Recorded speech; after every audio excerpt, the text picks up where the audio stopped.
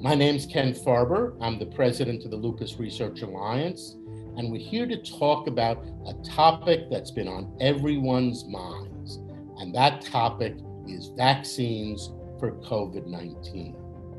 In this video series, we'll discuss how COVID-19 vaccines might impact lupus patients.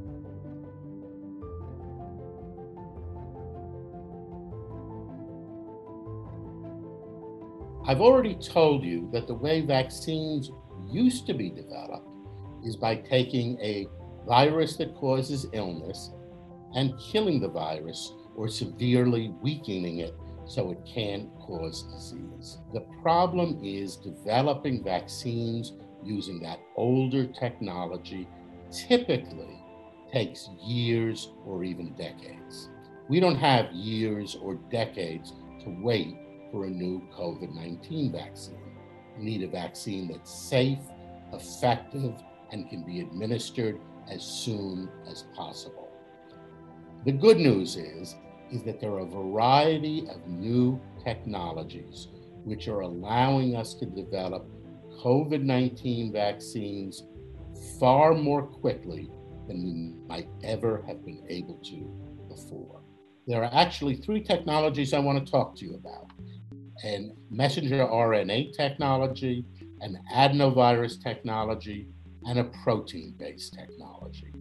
The first technology I want to talk to you about is called mRNA technology, or messenger RNA technology.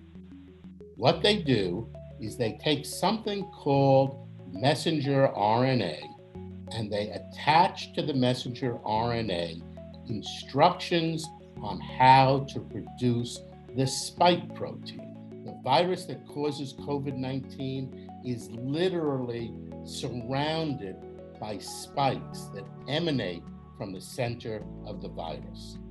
What the spikes do is they allow the virus to enter the cells of the body.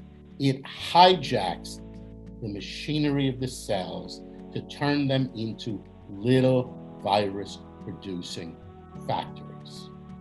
So how do these mRNA vaccines work? They take messenger RNA and they attach to that messenger RNA the instructions on how to make spike protein. Those instructions are then dropped off inside of the cells, and your cells then begin to manufacture spike protein. Your cells then produce spike protein, and guess what? When the immune system sees that spike protein, it learns how to attack and destroy it.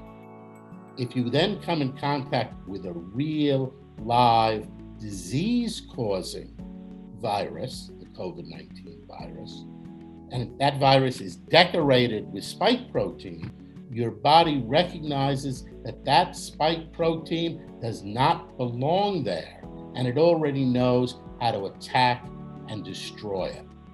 And that's why a vaccinated person with these mRNA vaccines won't get sick. The second new vaccine technology relies on something called an adenovirus. Adenoviruses are ubiquitous in the environment. Specifically, what they do is they take a non-disease causing adenovirus and they attach to that virus the genetic instructions which teach cells how to make spike protein. The patient is vaccinated, the adenovirus drops off the genetic instructions which teach cells how to make spike protein. That spike protein is released into the body. The body's immune system sees the spike protein and learns how to attack and destroy the spike protein.